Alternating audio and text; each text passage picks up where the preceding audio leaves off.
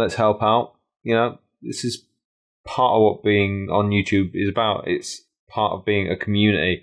You know, it's great to go on YouTube and just find the answer to something, or be able to watch a tutorial and do something. But if somebody's having a problem, it's also nice to help out.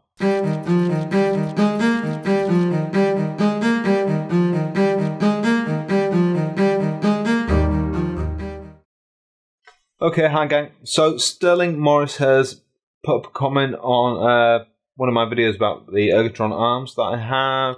You know, I've got a couple of videos on Ergotron now, well, more than a couple. But just saying how great they are, how they work with your drawing tablets, etc., etc. Now, I like to answer any and all comments, and if somebody needs help, I don't mind. So,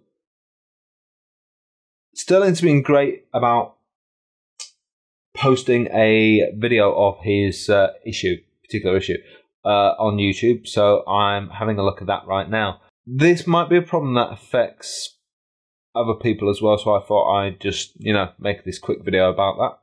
If you're having this problem, or you're having a problem, then maybe this will help shed, you know, light on that issue for you. Okay, let's have a look. Okay, so this is a quick video showing my Ergotron sit stand LX arm and how it's a little too sensitive here at the main pivot point whenever I'm drawing. Okay, straight off the bat, first thing I notice is that his desk is lovely and tidy, maybe just done for the video, but you know, he keeps his workspace well organized. He's already got another Ergotron there as well, one of the smaller LX arms. You know, he clearly knows how to put an Ergotron together, so yeah, he probably has a real problem here. Whenever I'm drawing, and I'm sure it's designed this way to move obviously very freely, and maybe when I get the 27 QHD Cintiq, the extra cables might give it some tension, but right now I don't have enough slack. Yeah, on the older Wacoms, like the 24 that's there, you can't just replace those cables. They're part of the Wacom. So if you wind them round something to give tension, it's more likely to give tension to the cable, put tension on the cable, rather than give added tension, weight, etc. to the Ergotron arm. You know, you just likely to do damage, so don't use the cables. Never use the cables. Shh, carry on. To really wrap the cables around this. On my other Ergotron arm back over there, this one actually is much more stiff from the main pivot point, and I feel like it might just be because of the extra these cables that kind of put a little bit of pressure around there, or maybe there's less lubrication, or maybe it's because this one's heavier. Don't use cables for pressure. This one just glides with, you see it when I put my hand on here. So if I'm standing and drawing, or if I'm sitting, it feels almost worse if I'm sitting. But I'm standing, and I always grab the hotkeys. I use these a lot. I know a lot of artists don't. I love my hotkeys. On my older 21UX, which is pretty much the same as this, I use them all the time. Now I have the fancy Wacom remote, which is pretty much the same thing, but it just gives you everything on one side or the other, whichever, rather than having half of your keys on one side. It's kind of bad, because if you're left-handed, that means you only ever use the keys on the right side of the Wacom. Barely ever use the keys on the left side of the Wacom, the hotkeys. Proven by how old that older Wacom is over there. I won't pan across to. But the keys on the right-hand side of that old 21UX are worn, whereas the keys on the left side are pristine. You know, all the little thumb nubs are just flat. They're gone. They're worn away. But, you know, it's nice to have the remote because you can move it. If you're left-handed, you have it on that side. If you're right, or you can just sit on your desk like it is now. But either way, you shouldn't have to be holding on to the tablet to keep it where it is. I mean, yes, with an extraneous amount of weight, but not with just pushing with the pen nib or leaning with a hand. So I do use those probably more than my keyboard. So I'm usually always holding this anyways. But as I'm drawing, and I start to draw like this, the screen just wants to. Love the fact that you're rocking the finger glove as well. I think that's brilliant.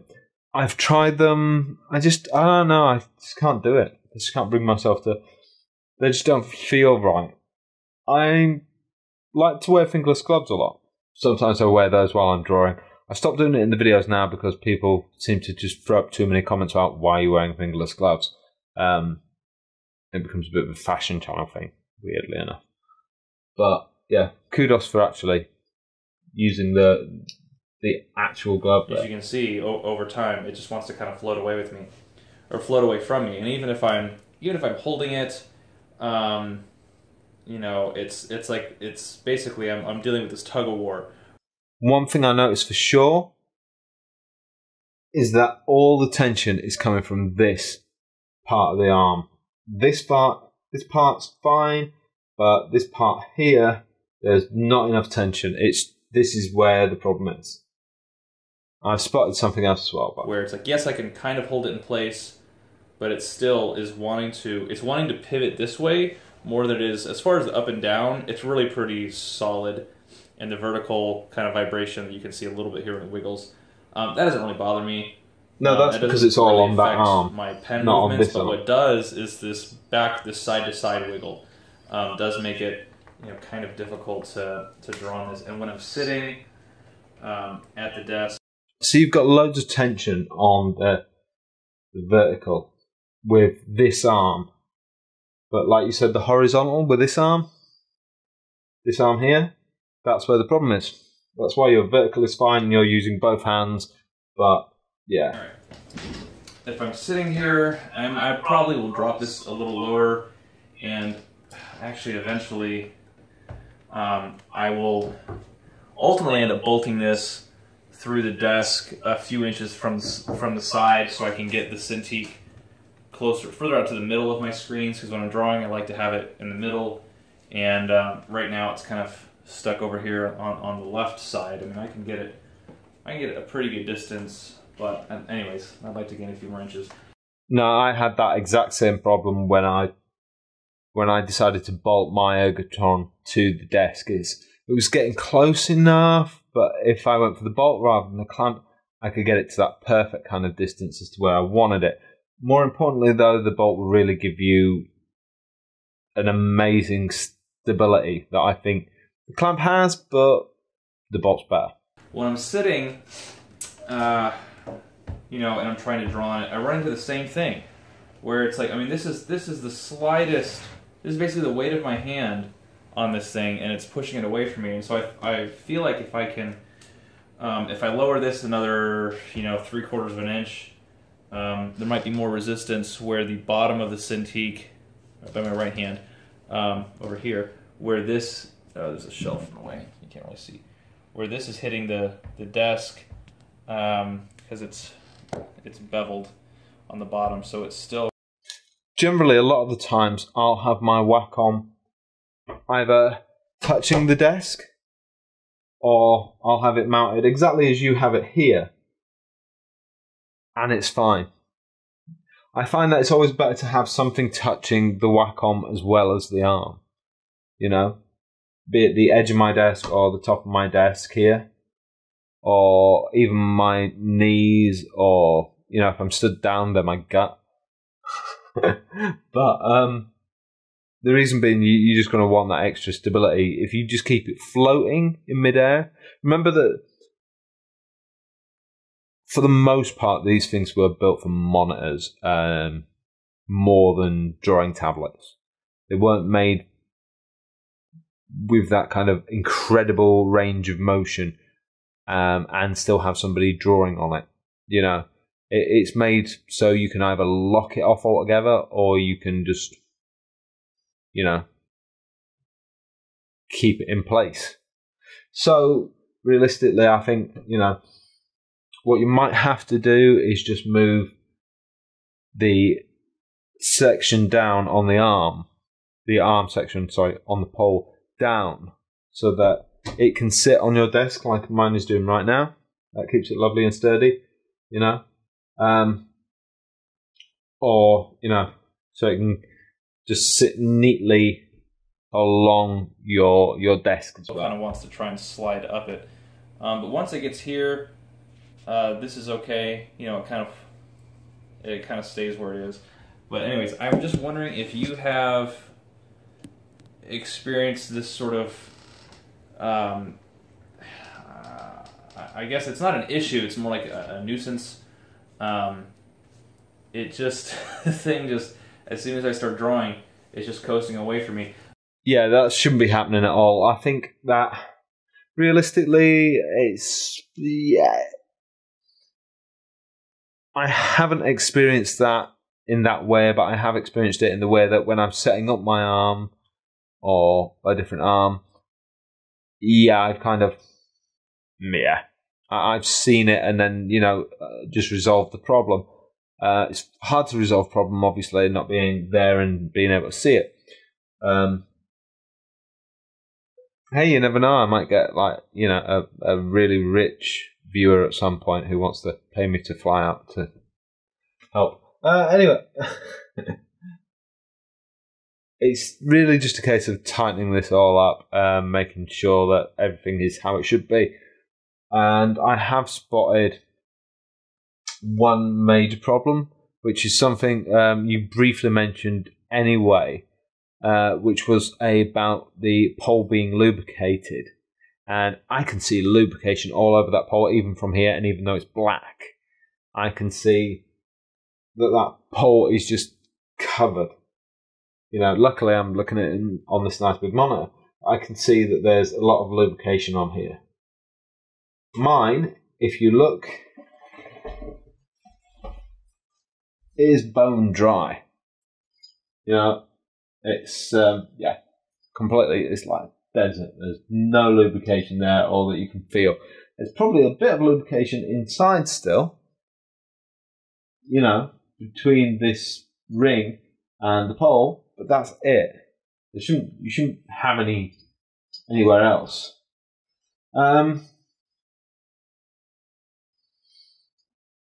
Realistically, there was another problem that I spotted,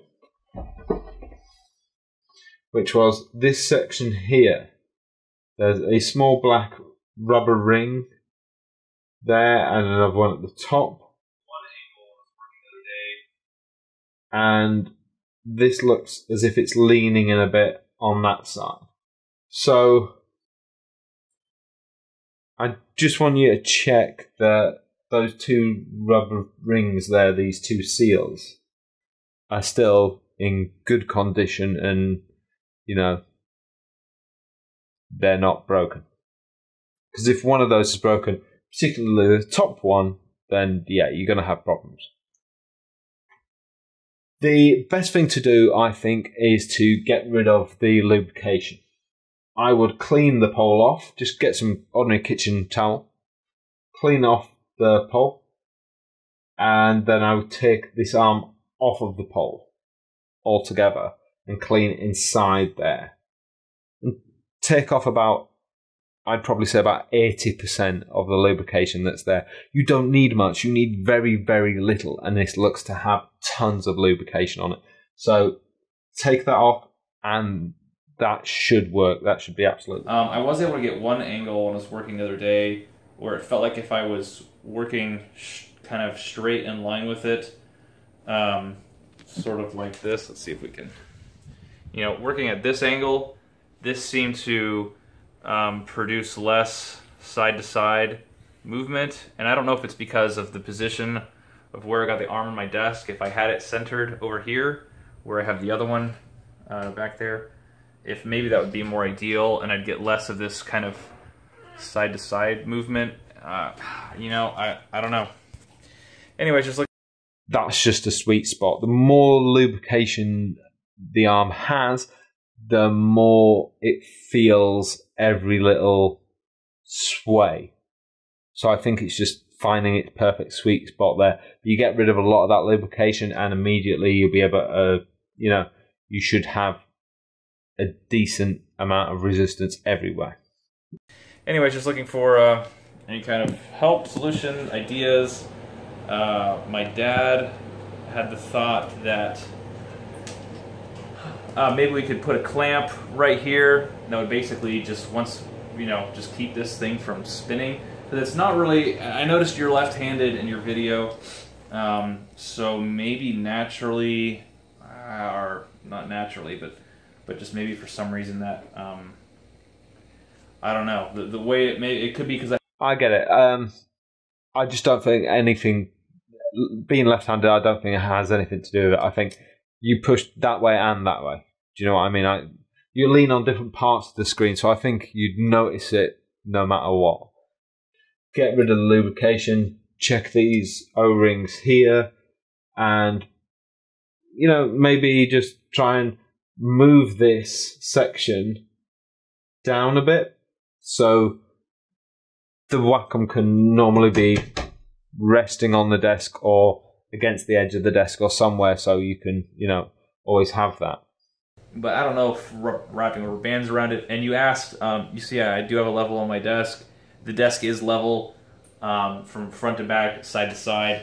So it's not that. It's just that there's zero. It seems to be like zero friction at this point. And on my other Ergotron arm, there seems to be a little bit more. And I know this thing was covered in lubricant so that it would move easily. Yep, but you don't want it to move easily, so just get rid of all the lubricant. In fact, these things being normally made for TVs, some people want to move them around a lot, but they're not touching them. You move it, you leave it.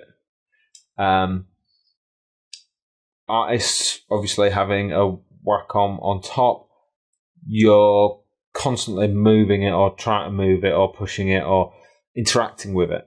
And yeah, this needs to have a very stiff friction. But I'd much rather have this kind of, strength and resistance at this joint, because this still moves very freely, as you can see, but it takes a little bit of pressure. I even have to brace it with this arm, or I have to like intentionally move it, which is great because if you're moving it, you want to be moving it. What's driving me nuts is this unintentional, just this. It's like this passive drift. As soon as I start drawing on it, it's coasting away from me, and I've tried a number of, if I get like just the right angle, like this is kind of working, but it's one of those things where I'd really like it to work. And I was just wondering if you had that kind of an issue, if you had any ideas. Sorry, this was so stupid long, but this is kind of a really, really particular issue. The fan is making me nauseous in this thing. So yeah, anyways, thanks for any help, feedback, or ideas, solutions. It'd be great. Thanks. Okay, so here's our plan of action. Make sure there's not too much lubrication on the arm. I think that's the problem at the moment. Get rid of excess lubrication. Take the arm apart at the pole and just get rid of most of the lubrication inside. You want this thing to be as rigid as possible, really. You don't want there to be movement in there. So yeah, get rid of that. Keep your Allen keys handy and just check. You won't need to bother with most of this because you said it's absolutely fine. If anything, I think it looks like it's offering you too much resistance. But that won't be affecting the problem that you've got. That's just personal preference. There's two O-rings here that I think just need to be double checked to make sure they're okay. The pole looks kind of at an angle, but videos can do that sometimes. So just want to check that the pole is completely level with that spirit level. I know you've checked the desk already and said the desk is fine, but if the pole's leaning, then that could be a problem. I think this will clear up once you get rid of that lubrication. So try that. If that still isn't working just perfectly, then put the arm over here. at the back of your desk, near enough the other arm, and you should be fine.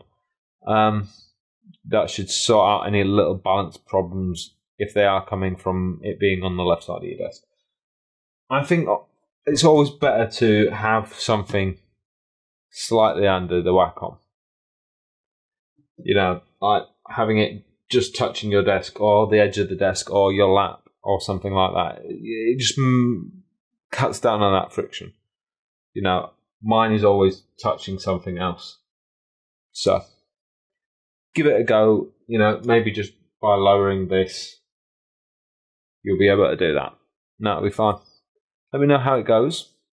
Hopefully I shall see you soon and see everybody else soon as well. If that has helped anybody else, if anybody else has similar problems, comment below. Let's hear all about them. Let's see if between us we can kind of work them out.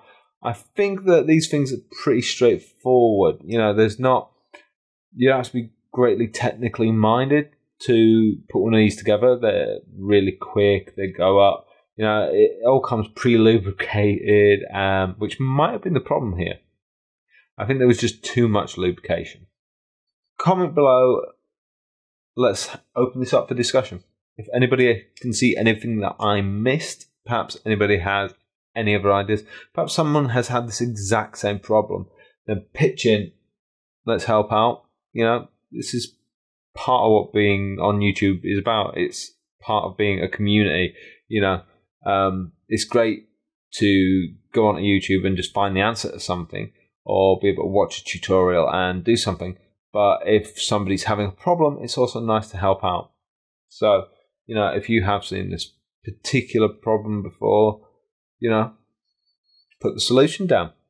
If it's something I've missed or if there's another Ergotron problem, let's hear about it. Let's all pitch in, try and help. Like I say, community.